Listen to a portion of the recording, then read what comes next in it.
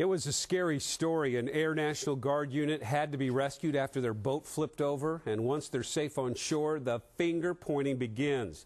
The boat manufacturer is blamed and forced out of business. But our investigation calls into question the qualifications of the crew and the dangerous location they selected for this training mission. KOIN Local 6 reporter Casey Montoya has the story. Belly up. May 29, 2009. Approximately 9:30 a.m. Coast Guard, mayday, mayday. 6 members of the Oregon Air National Guard's 125th Special Tactics Squadron rescued by the United States Coast Guard after their boat capsized near the Columbia River Bar, an area known as the Graveyard of the Pacific. Coast Guard, mayday, mayday. According to the Air National Guard, the men were on a training mission on a 2007 31-foot SAV-3 made by USIA in Tillamook, Oregon, a vessel popular with many government agencies. Price tag, more than $199,000 taxpayer dollars. They were looking for dive sites.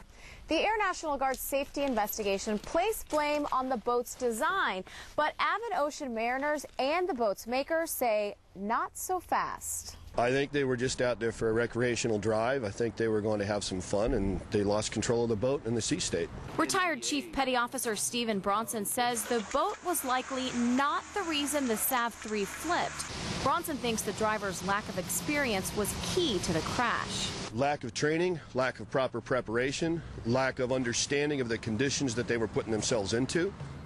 He says it's obvious the guardsmen were not following even basic procedures.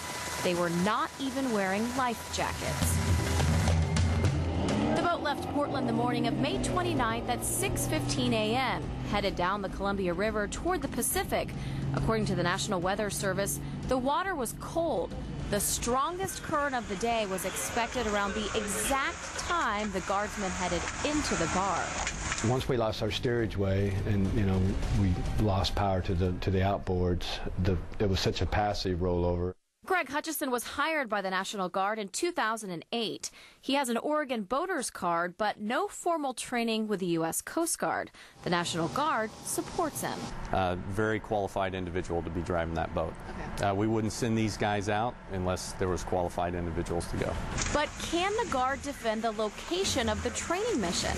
The Columbia River Bar is rated by Lloyd's of London as the single most hazardous bar crossing on Earth.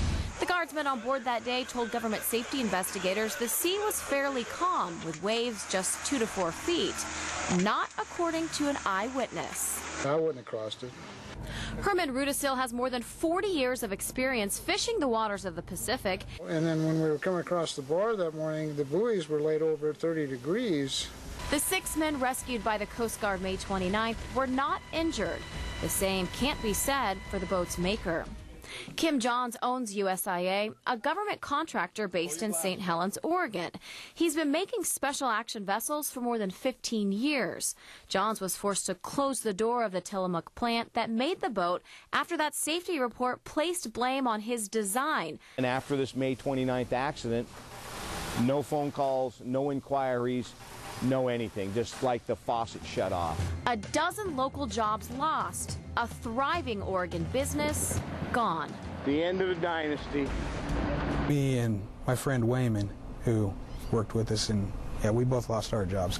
If the boat's design was at fault, why didn't investigators ever question the maker of the boat?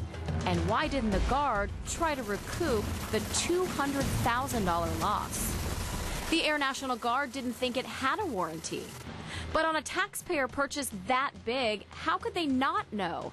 Our investigation shows the Air National Guard took the boat in several times for minor warranty repairs before May 29th.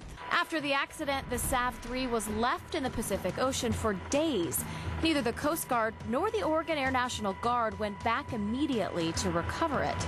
The Guard says it was lost at sea. Kim Johns says the Guard could have gotten a new boat out of the deal. Instead, John says he was called by a sergeant from the 125th who wanted a low-profile investigation. According to cell phone records, Sergeant Adam Monticelli called Kim Johns twice, less than 2 hours after the incident. There was a second call, and that's when we had the discussion about the boat flipped.